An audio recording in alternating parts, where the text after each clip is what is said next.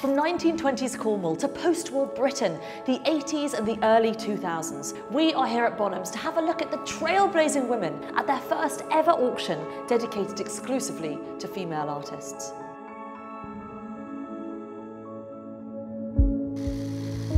In 1936, Laura Knight was elected as the first female Royal Academy edition, nearly 150 years after the Royal Academy's founding in 1768.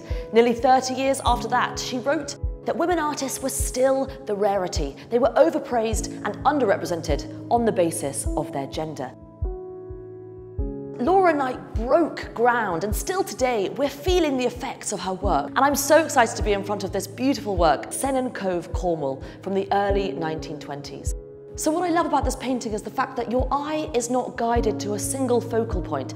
It's actually guided all around. It's actually more of a conversation, not just between us and the painting, but between each figure. What I love about it is the fact that there are so many lives lived within just this one canvas. It's absolutely beautiful. And it's so fascinating going from Sennen Cove from the 1920s by Laura Knight to Bridget Riley, this fantastic work from 2003.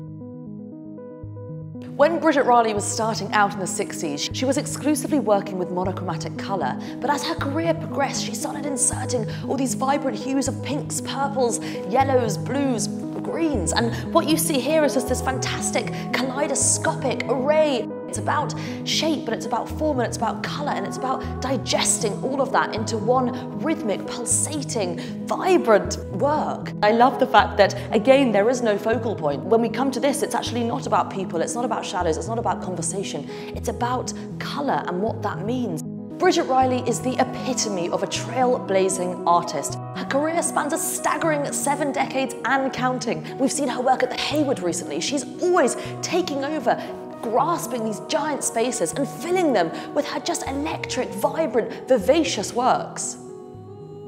And then we get to this beautiful set of prints by Tracey Emin from 2020 called These Feelings Were True. And like Bridget Riley, Tracey Emin is a trailblazer of British art.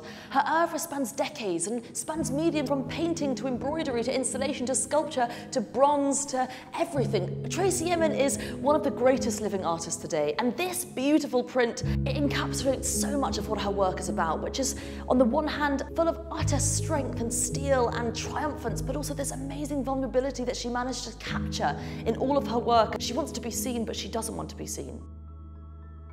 And then we come to this gorgeous jewel-like of a painting, which is actually, if we look closely, executed on chocolate wrappers, which is just amazing. This is by Dora Carrington, and she was one of the greatest artists of the 20th century, yet she was so often overlooked. She was mainly known for her luscious, almost surrealist landscapes. But this work, which she calls in her series her tinsel paintings, made in the 1920s, shows this totally kind of other side of her work and this hunger for experimentation. It's just sublime, and the colours are just amazing, the way that she's almost created this pearlescent essence to it. What Bonhams have amassed here is an exquisite collection of artworks from women artists working in the early 1900s to the 2000s. And what this proves is that these modern British women blazed a trail.